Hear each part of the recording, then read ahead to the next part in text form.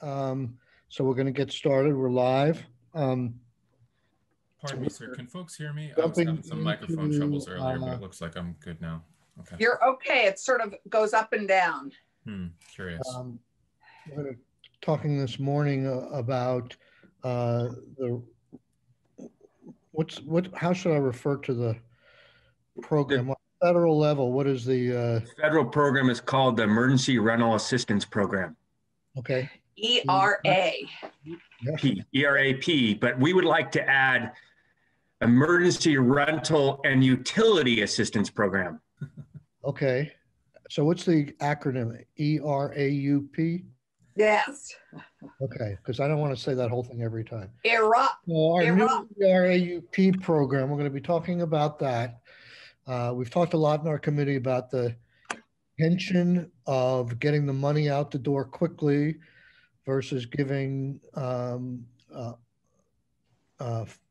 could say negatively or positive, giving too much discretion to the executive branch in the structure of the program, or more positively saying the legislature would like to have more input in the design. So we'll go with the latter, and we're trying to balance those interests. You in the executive branch and the Vermont State Housing Authority have probably heard that, it's a challenge. We saw it all through the CARES funding. Not only did money out the door quickly sort of rule, but then the guidelines kept changing on us. So we're used to doing due diligence and taking our time in designing programs of $500,000, let alone programs of $200 million. So we want to get into that. I think I'm hearing just this morning, several people on this call are way ahead of me, that some of the administrative dollars you needed quickly, the costs may have gone down somewhat. The latest word is that there'll probably be an interim sort of spending bill, so we can sort of balance those tensions a little bit, where we don't have to wait until May to get money out the door, but we could also have a couple of weeks to have some input legislatively on what the program will look like. So with that introduction, I'm going to start with Josh, because Josh, actually, you're probably the recipient of the monies, and then you subcontract with Richard, and he subcontracts with other people. So follow the dollar. I'm going to start at the top with you. And where are things at? We understand from the pro tem that late last night, the Senate in Washington has gone forward with their 1.9, must be 1.9 trillion. Trillion, right, 1.9 trillion. So there's more money probably coming for housing. Take 5 minutes, give us the lay of the land, Josh. Sure, thank you. So for the record, Josh Hanford, Commissioner of Housing and Community Development. And certainly a lot has happened since the last time we talked about this program at the roundtable with the congressional delegation. The one thing that hasn't happened is more flexibility for this program. Treasury guidance, new Treasury guidance has not been issued. We expect something soon, but I think the congressional delegation, made it clear, and we've talked to them and follow up that, they're not interested in changing any of the statute requirements in this program. The new 1.9 trillion may have more flexibility, and that's coming down the road, and we can work on that. But that the general program design is in statute, and it's already laid out on the Federal Treasury website. And a number of other states have already started this program. Money's flowing. Our $200 million has been in the state coffers for 3 to 4 weeks now. And I will give you a heightened sense of despair that, Richard and I have been commiserating how many nights this week we've been up at 1 or 2 in the morning, replaying the stories we're getting and the calls we're getting, knowing this money's there. There is some desperation, and there is, landlords that are being forced to provide credit, and their small businesses are on the line. They not only are not getting rent payments, but they also are responsible for heat, utilities, sewer, water bills. Municipalities are putting liens on their property that they can't pay. And so, you know, the eviction moratorium is still in place. We're still in emergency order. And this $200 million is directly provided to address these needs. So with that setting the stage, a lot's happened. We have been meeting, our team, Richard's team, Vermont Legal Aid, Landlords Association, Public Service Department, Agency of Human Service divisions, and other partners, and have designed a skeleton program design, which is included in the AA1 grant acceptance form that was submitted to Joint Fiscal a couple days ago, signed by the governor, which lays out a plan for spending the full $200 million. That plan includes $110 million for Vermont State Housing Authority for rental assistance and rental arrearages, $16 million for the Public Service Department for utility assistance and arrearages, $30 million to Agency of Human Services for those exiting homelessness and paying for their rental assistance going forward, $18 million for other housing services. This is where we would contract with Legal Aid, Vermont Landlords Association, folks to provide translation services and reach, you know, underrepresented populations and a whole host of other discretion. Frankly, this is where the flexibility pot of money could be expanded as we get more flexibility. It's just a sort of a lump sum that has this general guidance that we could work towards more flexibility as it comes down from Treasury, and then proposes to hold $26 million in reserve just for the purposes of expanding the uses of this program and identifying more needs. And the design of this would go to Agency of Administration as the most efficient way to not have multiple grants and contracts that are transferring between different agencies and departments and partners, that they could be the holder of the money and do direct allocations upon, you know, with your appropriation approval. And maybe these numbers are only half right now or some other in this first bill. I've talked to Senator Kitchell this morning, you know, Representative Hooper and others, you know, about this. They've reached out. And also we've learned more about how this money could be spent. I mean, that $110 million seems huge, but the reality is we have about 76,000 renter households in Vermont. We know that about 60% of those, at least 60% of those, are low income. They meet the definitions of this money, meaning they're 80% AMI or below. If we just said, okay, that represents 49 or 50,000 households in Vermont, we could only help 15,000 of those for 6 months with this 110,000. We can spend this money. The people have this need out there. The challenge is getting a robust system that reaches everyone, is easy to access, and we can meet the need that's out there with this money. And it's no longer, oh, we don't think we can spend it, it's going to sit around. There is the need, there are the number of households. It's a matter of how do we get them all to participate in this program and help meet their basic needs. And that's most efficiently done through a robust marketing and a web-based application system that's easy, user-friendly, and integrated. What I'm worried about is, you know, we haven't even talked about the utility assistance side. You know, the number from Public Service Department is based on their past program. They know they probably have even more than $16 million in need. We've talked about combining programs, how we can do the application.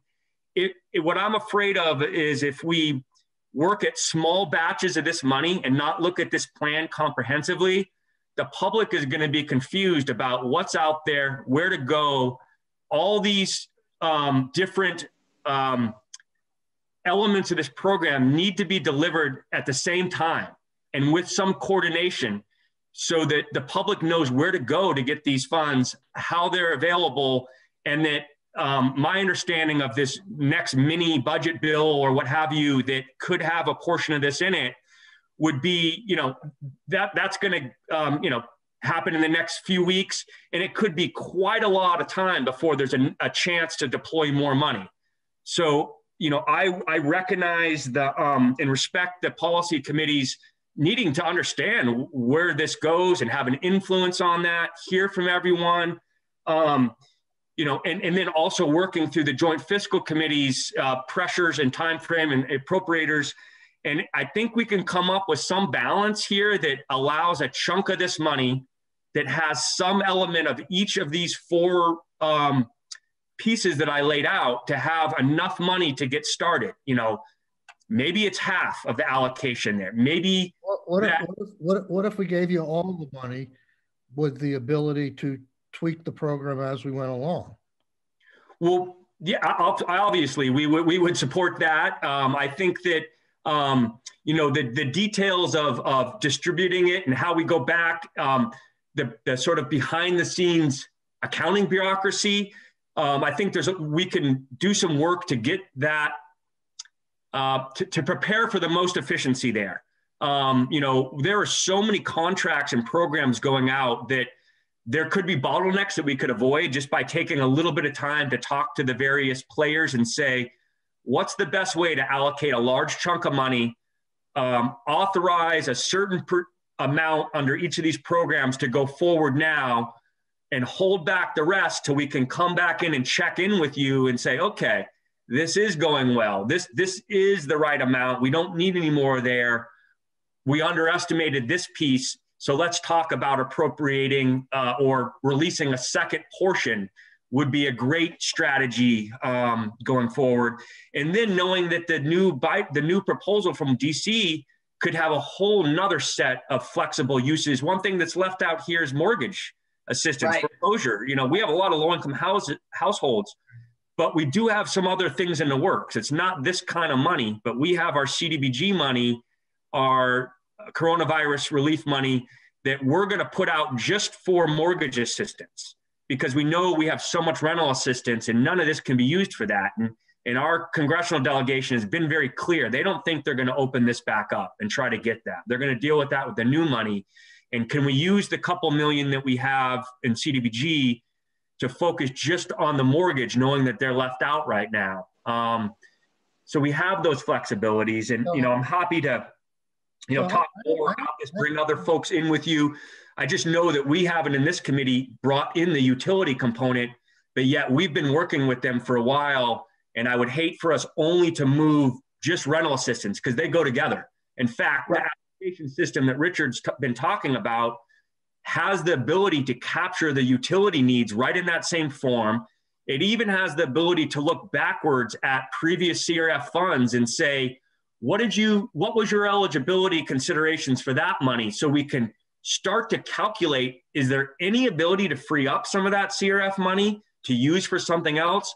But until we start this program and have a robust system to track all that, we can't even help folks to get more flexible money out, if that makes sense. Well, you know, I'm not sure. I sense that you feel we're at somewhat of cross purposes. I don't feel that way. I feel like the numbers may vary as to what we were talking about initially, but at least from personally, I was trying to achieve the same thing. Whether it's $10 million, $25 million, $50 million, let's get this program started and refine it as we go, as soon as possible. And we ran into this complication with administrative dollars where you couldn't spend a significant amount of that $10 million we were proposing on administrative stuff. I don't know if that number has changed or where we are, but I think we're on the same page. But I think this committee has heard preciously little about this program other than what's in the federal law. And, you know, I look back and I see $25 million spent on back rent even before 2020 for a program that is, you could say it's a year long with unrestricted access. And now it's restricted access and we have $110 million.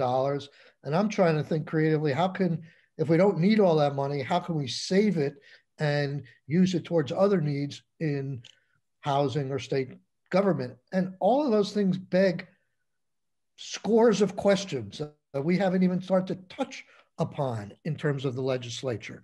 And, it sort of feels like, give us this money and go away, and we'll take care of this. So that's the tension that we feel. And I think now that I've made my spiel, unless somebody do you have a question, Keisha? Keisha has a question. Yeah, and then I want to hear from Richard because we only have 11:30.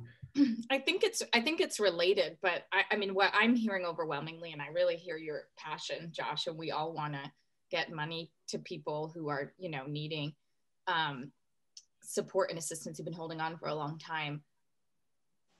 We have so much unmet need, and this money won't even meet all of that need. So how then are we prioritizing within the unmet need what we're going to do with this money? I think that's all I want to hear. Like I've heard you say thousands of people and household units, et cetera, are in need.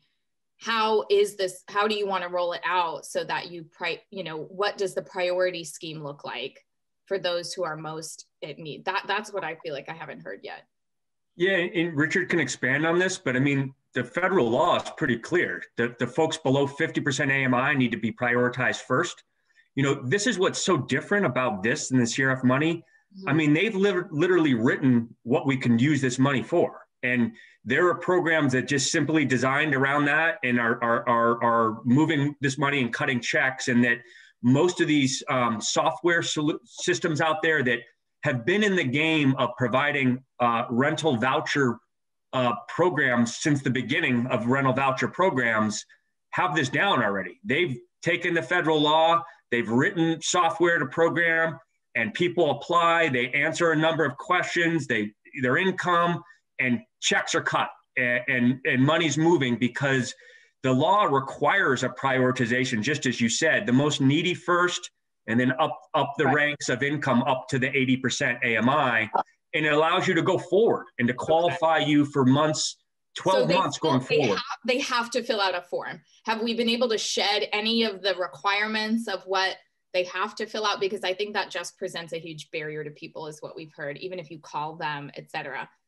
So I'm wondering if they have to fill out a form, and if this amount of money you're talking about, something like 110 million is what I'm hearing, would take care of everyone at 50%, and then you'd open it up to people at 80%. I mean, how are you talking about rolling it out to meet that need first? Well, I think you could look at the numbers a lot. Like, if everyone below 50% applied and received 12 months of rental assistance, it could use all of that 110%. But that's 100% uptick. That's unlikely even with the most robust program. So it's scalable amongst all those different income levels. All I was trying to express is even at only a roughly 30% of the eligible households in the state taking advantage of this, it would only provide up to 6 months of help for only 30% of the eligible households. So, the fact that we only spent 25 million in the first round, Richard's team stood that up in 10 days and used paper applications. This would be a system, therefore the need for this administration dollars that would be robust, call centers, people that will help you fill out the application over the phone, and data entry right from a phone call. So we don't have to have people mailing in applications, waiting 2 weeks for the landlord. These organizations, these software companies have set this up. For an example, state of New Jersey, their rental assistance program with the CRF money was off to a dismal start. They'd only spent a couple $100,000. They hired the same group and they got out $90 million of rental assistance in 30 days because folks were eligible and New Jersey state government wasn't meeting the needs. This group came in with 150 employees and got $90 million of rental assistance out in the last month of the CRF eligible date because they brought to bear what you can do with that sort of resources. So yeah. I think maybe it's best to have Sean and Richard kind of go into a little bit of details if that's what you want to hear. Maybe we should transition to Richard then. Yes, yeah. Yeah. So Richard, let's pick it up from there. You know, what do you need to get the program jump started in terms of dollars and timing, et cetera? And is there a jump start that's not where you're not 100% in? I mean, can we get started and tweak the program as we go and get benefits out partially? I mean, at the same time, there's a lot of enthusiasm for a need to go forward. What's happening here is exactly what I'm talking about. Last week, we never heard anything about these programs. All we heard is that there's like $5 million of need for administrative costs. We didn't hear about these new programs, these computer programs. We didn't hear about New Jersey. Every day that goes on, new information comes available. Now we're having a second federal funding. So we need to be nimble. But I think that's how fast it's evolving, Michael. I think, in all fairness. So, I know. Yeah. So that's the tension again. So Richard, tell us where we are in terms of standing up the program, administrative costs, what you're now thinking. Good morning, Chairman Sirotkin and community members. It's a pleasure to be before you today. My name is Richard Williams, and I'm Executive Director of Vermont State Housing Authority. And as you know, we did administer the 2020 CRF rental stabilization housing program. You folks trusted us and allocated us $25 million to run that program. So my apologies. I got out before this committee before I intended to, but it happened actually on January 14th when Commissioner Hanford and I were requested to make an appearance before the Senate Finance Committee. In that committee, was looking at the $2.8 million, which we need to fund the remaining applications that we took in December. And it expanded into the new program, that discussion. And I was, through interrogation in the program, was asked, what do you need to stand up the program? And at that time, I had requested $50 million of the full amount of monies that Commissioner Hanford has recommended. I believe I immediately wrote you over the weekend and apologized for not being before the Housing Policy Committee making that recommendation. It came out through the process that way. That's the number I've been sticking with, even when I've been asked on the House side of things. I know that wasn't the full amount that Commissioner Hanford had asked for, but I thought it was a reasonable amount to start the program because we did spend $25 million in 6 months. I believe that, that's a, easily obtainable number. I believe we can go further with that, with a robust program, which we did not have.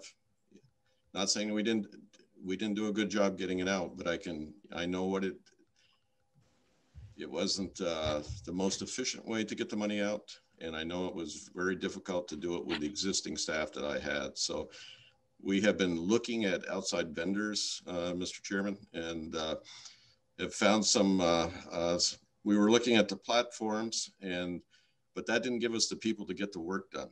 And a new vendor that approached us, actually, it was, we were on a conference call with Guidehouse the other day with the administration, and they presented a vendor that is working in, as Commissioner Hanford already said, New Jersey. They're also in Miami-Dade County, Florida. They're doing similar work in California.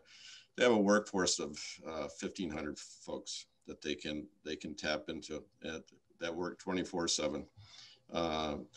And they have the call centers, the people that they, can talk directly. They can take the applications, online. They can take the applications over the phone. They have access to information that we do not. As you know, some people actually have access to IRS that can verify, for landlords or whatever, you know, an EIN number or such, and they have access to, you know, GIS platforms to identify where that property is and location, you know, so through that process, you can reduce the potential for any fraud applications. They work on a percentage, and it's typically a 4 to 7% percentage based on the total amount of the ERAP money that they would be administering. You can set up a program for, you know, a smaller program, but the, you know, their service fee goes up. It's more like would be 9%. So for example, a $10 million program, it would cost us, you know, 9% for their services only. I know it sounds like a lot of money, but they're bringing a lot to the table. You know, they're bringing the workforce, you know, they're bringing full access to the program. They provide another robust marketing process to get the word out. And they also, you know, we have conversations about, you know, the new American population, you know, they have access to 11 different languages, and we'll add any language that we choose to do here. That might not be something as they have. So Richard, this is a company that provides the platform and the people. The people, they do and, everything. And we would process the final payment. And the larger the program, so if we went with the 110 million to housing, let's say, I mean, would they handle all these other aspects that Josh identified? Would they handle the utilities and the AHS piece also, or just the housing piece? Well, it really depends on how Vermont wants to design that. I don't want to throw a wrench into if something is working well with public service department and agency of human services, but the application can take, it can go two directions. It can take just the application for rental assistance, but it can also take the application for utility assistance. And got it. And I think we would reach more people through that process. Got it. And but I guess what I'm getting at is the larger amount we run through this operation, and I hope you'll give us the name of it in a minute, the smaller the percent is. So you'd say it could be 4 to 7% to administer rather than 9%? Correct. The more money that runs through, you know, the percentage goes down. Right. You know. So we could, yeah. Okay. One thing that just, you know, important questions being raised here about what are we doing about utility assistance? You know, we've only talked in this committee about the rental piece, and only, you know, whether it's 10 million or 50 million, you know, this all works together as a package, the best way to communicate and the public to not be confused. And what Richard's pointing out is if we launch a rental assistance arrearage and going forward, it can be at the same time launch the utility. And if we only move just the rental side, we're leaving that whole piece out. And what's different about this utility is it can pay heat, sewer, water. It's much more expansive than the system that Public Service Department ran before. And they're aware of that. They've got this $16 million number, which is conservative in this plan.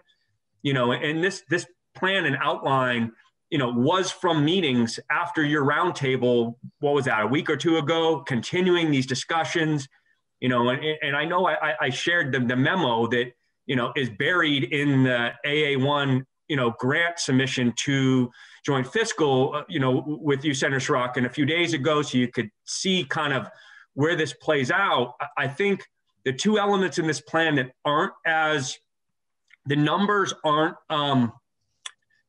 exact, that you may want to consider holding back more to have more discretion down the road, that 18 million for other housing services.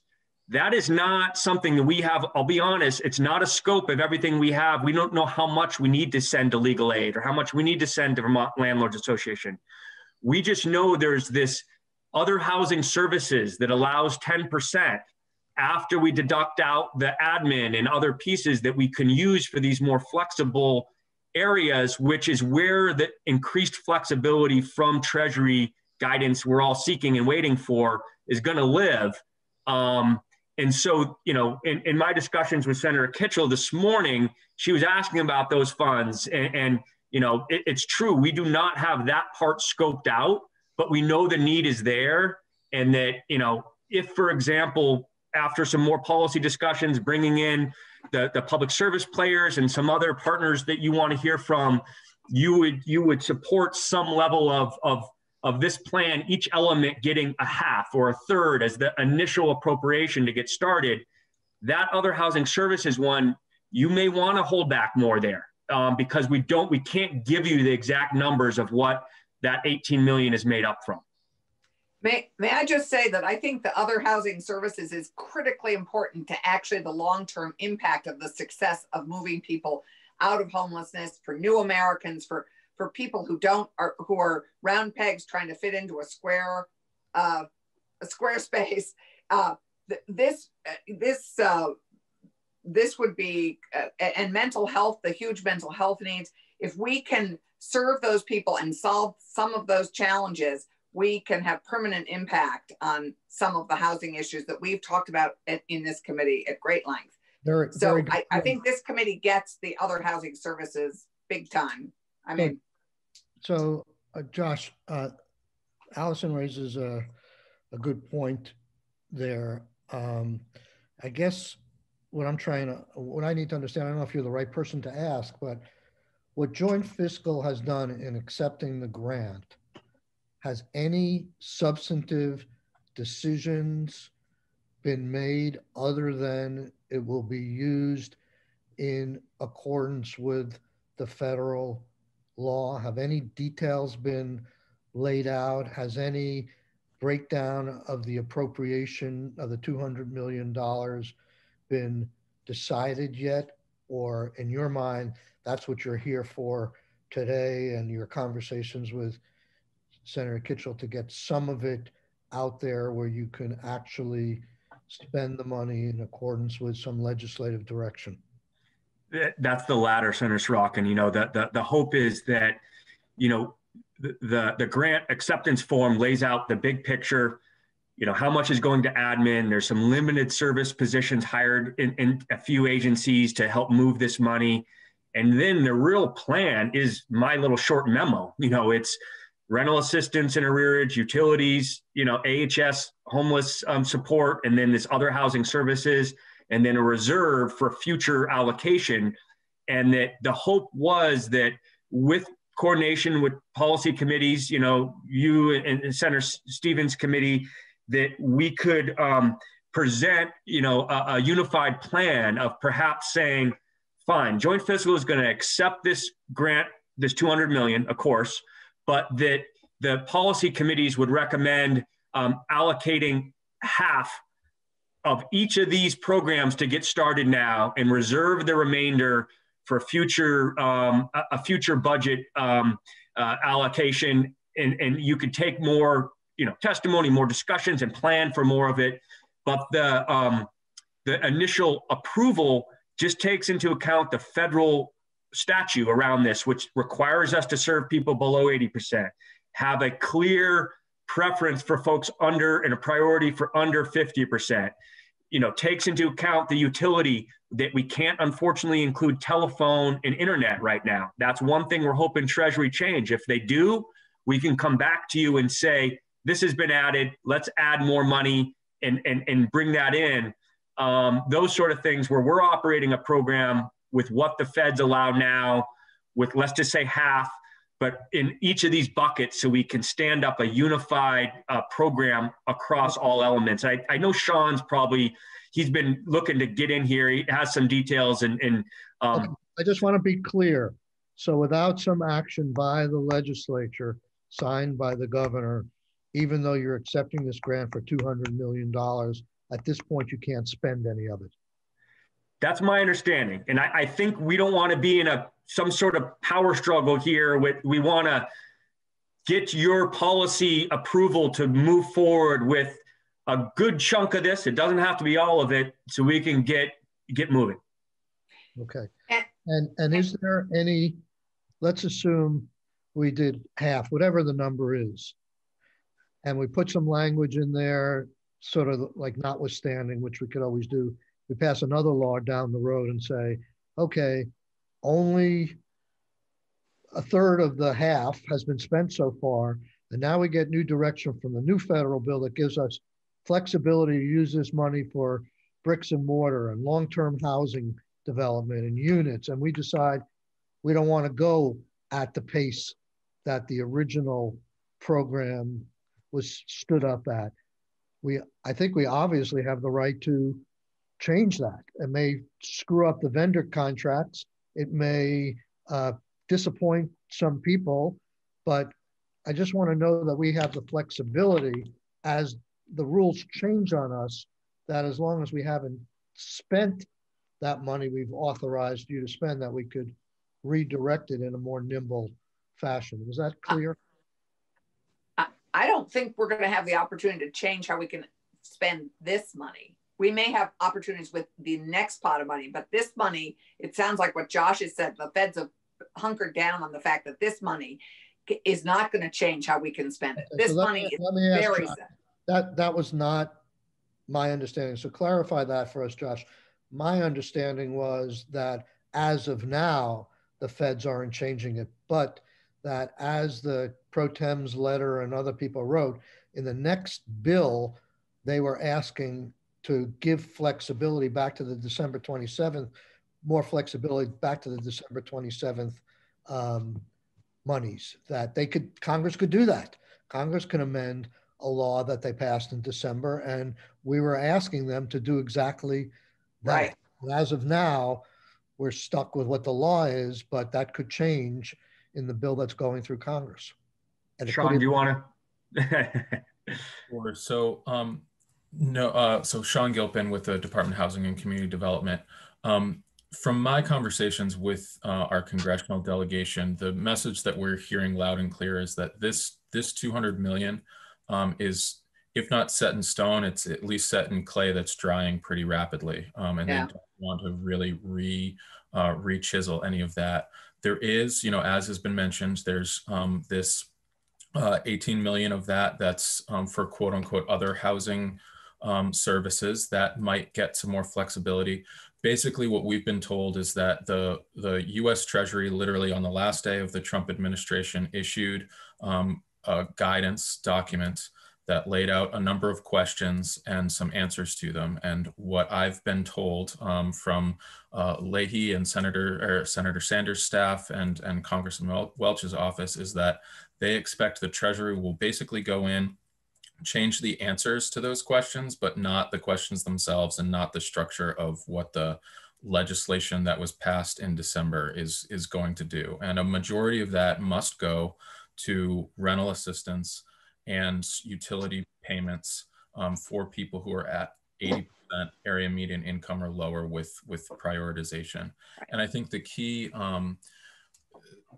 issue right now is that in order to create a system, to do the logistical groundwork, to create a system that can actually service that amount of funding for rental assistance, we need a certain level of administrative upfront. And I think one thing that I'd like to underscore is that if we're allowed to actually build out a system that could be more accessible, better, have better staffing than what was run for the $25 million program. If we're able to build that out with some of these consultants that I was actually involved with, peppering them with questions the other day as well, they actually, to speak to a conversation that you all were having earlier this morning, the reporting ability of that sort of system is going to be dramatically increased over what we've been able to do. So, I mean, no knock on Richard's team. They put together incredible amounts of data that were collected from the people who applied for this program. And I was privy to a daily deluge of spreadsheets about updates. But this group that and it's Nan McKay is the vendor that we've been probably most impressed with, I think. And they run a number of housing choice voucher programs in other states. So they have some experience in this, but the reporting and data availability will be vastly superior to what we were able to do with the $25 million program, which I think would actually speak to a lot of the ability for us to report back to you folks to let you know about how the program is going and see what tweaks need to be made, if any. So that's sort of where I think we're coming from right now. Mr. Chair, Keisha has a question. I'd just be really curious when you peppered them with questions, which is great. You know, my hypothesis is just that people on the lower end of the income scale just have a harder time with staying on the phone and doing forms. Did they have results of being able to say, we reached people across this spectrum between, you know, 50% and 80%, or we had really good results getting the people who would seem to need the most help? That's one question. The second question is, with all of this eligibility around income, are we looking back at people's income from last year, or is there a way for them to verify that this is the hit they took this year? Sure, good. Both good questions. So on the first question, the group certainly has, as I said, has experience running programs that are targeted towards low-income individuals. One thing that they will be able to bring to bear is probably several hundred people actually being able to answer phones and walk folks through it, which we did not have before. I do think that as Josh, as Commissioner Hanford mentioned, using some of the quote unquote other housing services funding to contract with Vermont Legal Aid, to contract with the Vermont Landlords Association to have a local connection, I think is actually going to be helpful. I think it will. The Nan McKay group I did ask them about language, as Richard mentioned, language availability.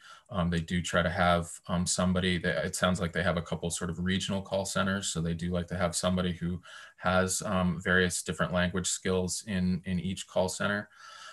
So there is demonstrated history of targeting towards low-income individuals for sure. And I think we would also want to have our own sort of local flavor on how we make sure that folks who might be falling through the cracks get connected with this organization. To your second question, forgive me, could you repeat the second question that you had? Oh gosh, I got on a started roll looking there. at this website. Income Yeah, verification. it was, how do you do income verification for this year Right. rather than looking back? Since it's yeah. So the way the statute is set up currently, and I don't know if our attorney is watching right now, but he might be shooting me a message as I speak to you. But the way that it's set up is sort of there's sort of two tracks. A person can verify their 2020 income for the entire year and basically be pre-approved for a longer amount of time, or somebody can apply using their previous month's income and then have to recertify in a 3-month period.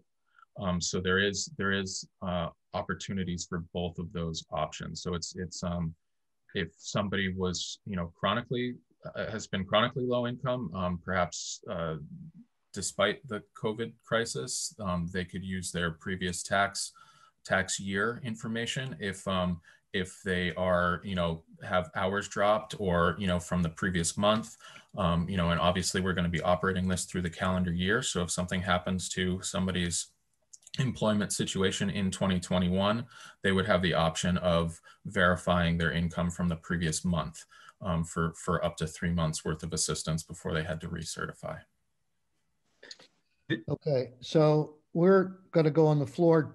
Josh, I would like you to send us a memo as soon as possible with an outline of a proposal that even, I don't know if it's too late for budget adjustment or a bill that would come out very quickly for the minimal amount that you would need that would meet your needs and the needs you've heard expressed here. And then that's one scenario. And the other would be more of the optimal amount that you think we should do. Right. and what the pros and cons are of those two. And that's about is all we can do in the next 2 minutes. We're all housing advocates. We all want to spend all the money, and we want to get people help as soon as possible. But we also want to have some input in terms of that, certainly that $18 million, maybe if there's more discretion as we learn more and we go forward, we want to have that flexibility too. So we've got some practical and ideal tensions, Maxine, but if you can send us a 1.5-page memo on 2 scenarios like that, we'll pick it up. Yeah. Even if budget adjustment has sailed, I think it probably wouldn't.